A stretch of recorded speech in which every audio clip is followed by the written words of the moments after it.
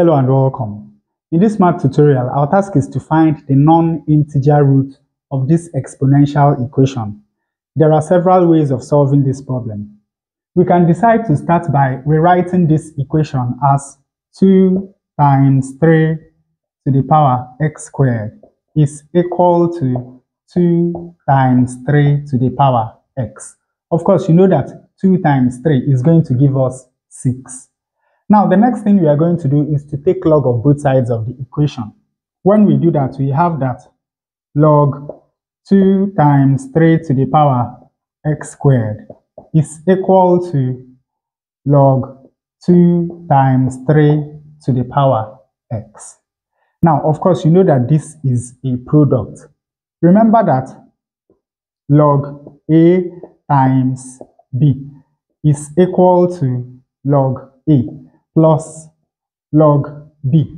So that means that we can write this left-hand side as log 2 plus log 3 to the power x squared. And on the right-hand side, what we are going to do is that we will apply the power rule. That is, we are going to bring down this exponent x to the front of the log term to become a multiplier.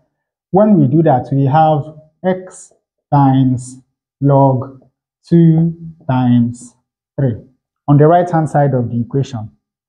Now, of course, when you look at this, you know that we also need to apply the power rule. That is, we will bring down x squared to the front of this log term. When we do that, then on the left hand side, we have log 2 plus x squared log 3. And this is equal to x log 2 times 3. Now, from here, it's very easy to see that we have a quadratic equation. We have x squared log 3.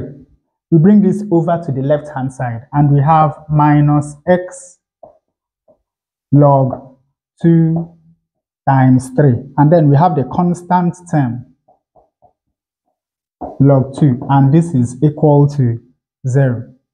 Now, of course, you know that we can write this as log 2 plus log 3.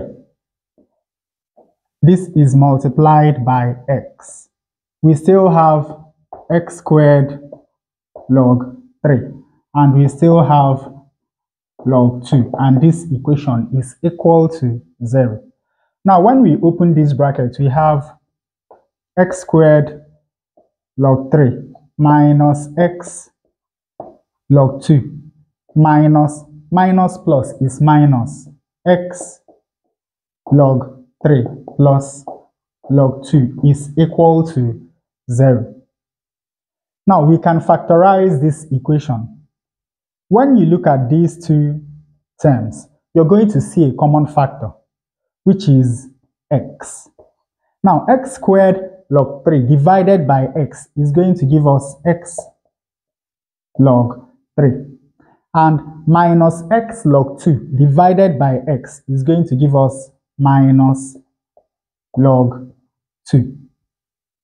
Now, when you look at these two, what are we going to factorize out of these two terms to give us exactly what we have in this bracket? Of course, you know that it is minus 1, because minus x log 3 divided by minus 1 is going to give us plus x log 3, while plus log 2 divided by minus 1 is going to give us minus log 2. And of course, this is equal to 0. Now, we have two terms. And of course, when you look at these two terms, you're going to see a common factor, which is x log 3 minus log 2. So, we have x log 3 minus log 2 multiplied by x minus 1. And of course, this is equal to 0. And of course, you already know that when the product of two items is 0, then it simply means that either one of the items is equal to 0 or both of the items are equal to 0. So from here we have that either x log 3 minus log 2 is equal to 0, or x minus 1 is equal to 0. And from here we have that x log 3 is equal to log 2. And dividing both sides of this equation by log 3, we have that x is equal to log 2 over log 3. Now from here we have that x is equal to 1. Of course, you can see that this is the integer root and this is the non-integer root that we are looking for. So we have that x is equal to log 2 over log 3. Now, if you don't care to solve quadratic equations with log coefficients, the alternative way of solving this problem is to once more start by writing this equation as 2 times 3 to the power x squared is equal to 2 times 3 to the power x. Then we expand this right hand side. We have 2 times 3 to the power x squared is equal to 2 to the power x multiplied by 3 to the power x. Then we do a substitution. Let 2 be equal to 3 to the power d, where d is a real constant. Now with this substitution, we have 3 to the power d times 3 to the power x squared is equal to 3 to the power d to the power x multiplied by 3 to the power x. Now remember that when we multiply two numbers with the same base, we simply add their exponents. So here we have 3 to the power x squared plus d. And this is equal to, opening this bracket, we have 3 to the power dx multiplied by 3 to the power x. And of course, you know that this is equal to 3 to the power x plus dx. And now that we have the same base on both sides of the equation, we can equate the exponents. When we do that, we have that x squared plus d is equal to x plus dx. And of course, when we rearrange this equation, we have x squared minus x minus dx plus d is equal to 0. Now, when you look at these two terms, you're going to see a common factor, x.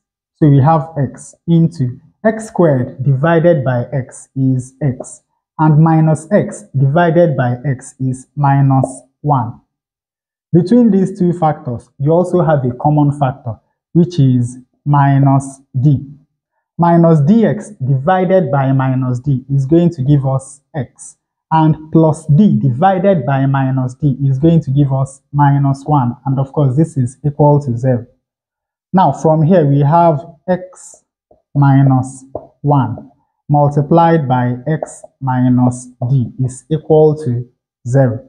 And of course, once more, from here we have that either x minus 1 is equal to 0 or x minus d is equal to 0. From here we have that x is equal to 1.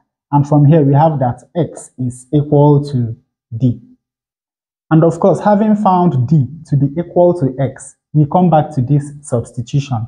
We have that 2 is equal to 3 to the power x. Now we can take log of both sides. We have that log 2 is equal to log 3 to the power x. When we apply the power rule to this right hand side, we have that log 2 is equal to x times log 3. And of course, when we divide both sides of this equation by log 3, we have that x is equal to log 2 over log 3. Exactly the same value that we found using the first method. And finally, to check our answer, let us substitute this value of x into the original equation to see whether the equation is satisfied.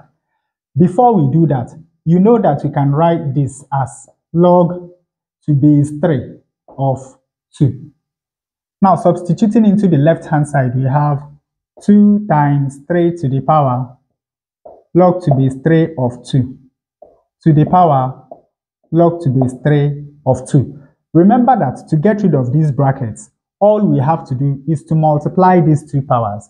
And of course, this times this is going to give us x squared, which is what we have on the left-hand side.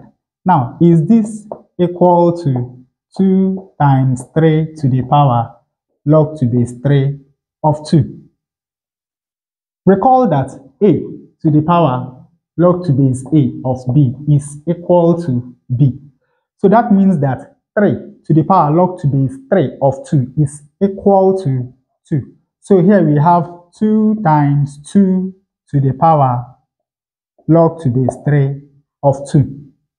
Now, on the right hand side, opening this bracket, we have 2 to the power log to base 3 of 2 multiplied by 3 to the power log to base 3 of 2. Once more, going back to this identity, we can write this as 2 to the power log to base 3 of 2 multiplied by 2. And of course, you can see that this left-hand side is exactly equal to this right-hand side. So this value of x satisfies the original equation.